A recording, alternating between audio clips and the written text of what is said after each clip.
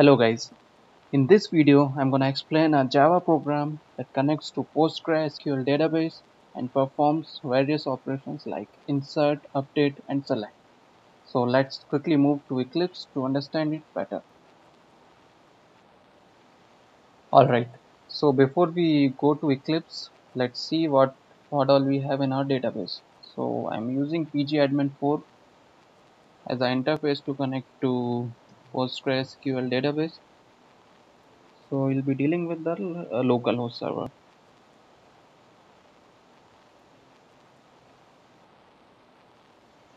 Okay, so this is the structure of a database. So inside localhost, I have a student database. So student is the database name. Inside student, we have schemas and we have public schema. Under public schema, we have a table like marks. So we'll be connecting to this student database for this that, and inside that we'll be fetching the data from the marks table. So let's see the content what it has. The marks table.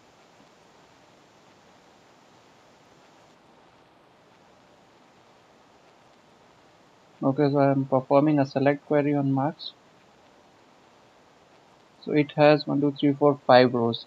So the same table we will be accessing from our Java code using JDBC. So now let's switch to Eclipse to see the Java program. Require. Okay, so mainly there are 3 steps which are involved to connect to database. So first step is registering the JDBC driver.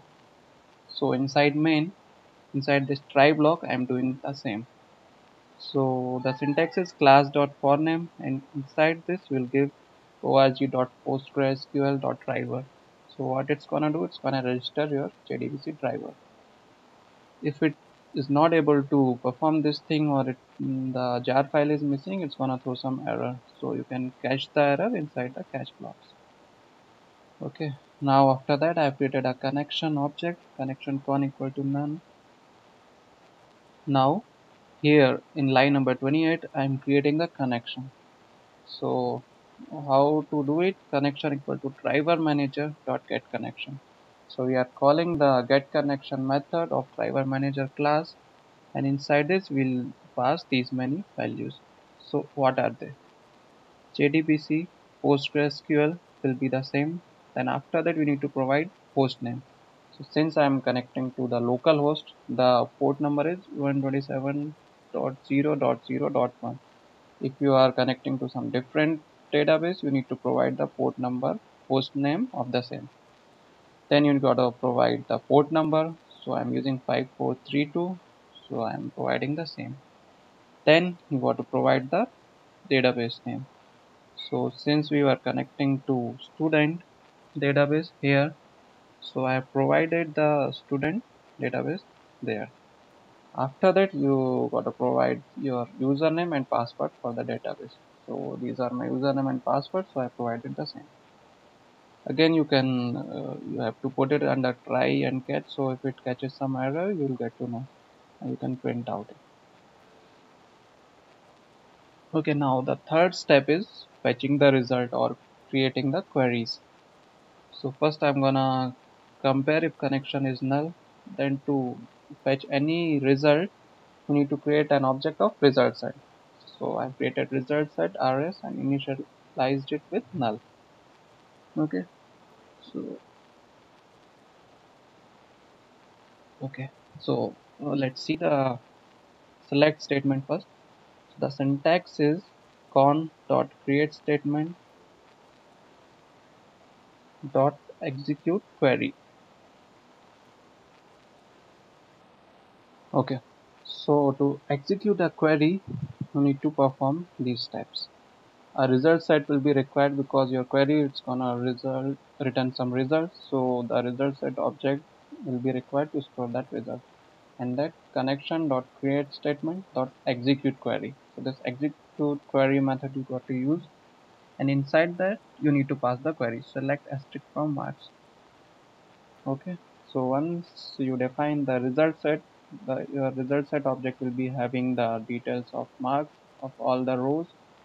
So after that you can iterate the result set object using next while rs.next, and you can perform your desired operation. So whatever you want. So inside this I am just printing out the values of all the columns: name, roll number, and the subject: science, maths, and history.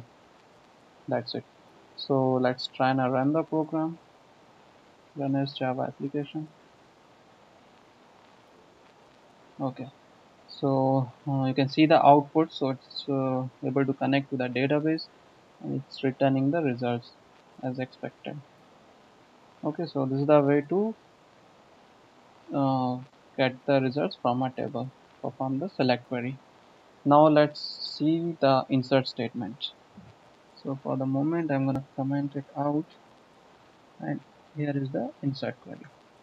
So since it's not gonna return any rows, so the result set object is not required. We can simply do con.create statement, and the method that will be called is execute update. Inside that you will pass your insert query, insert into marks, and then values, whatever values you want. So 1, 2, 3, 4, 5 values I'm gonna pass.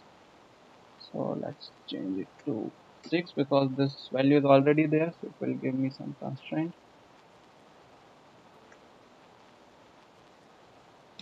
Okay, and now change the values 24 and 90.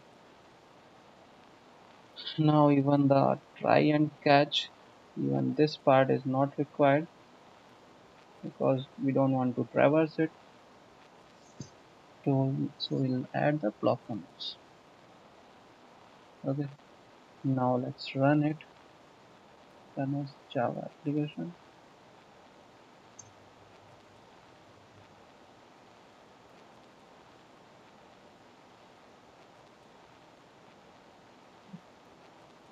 Okay, so yeah, I think it is done. So we can verify the same in our database. Okay, so currently it is having 5 values. Let's see if the new value got updated or not. Okay, so here, alright, you can see the new entry 106 Pratik and the marks value. So you were able to insert a new row successfully. Now let's see the last example, last thing for update query. So its syntax is almost similar. We got to use the same method, execute update. Okay, so the inside the query, we are gonna pass the update query. Update marks set history equal to 99. Your name is Pratik, so I'm just changing. Okay, so now let's try and run it.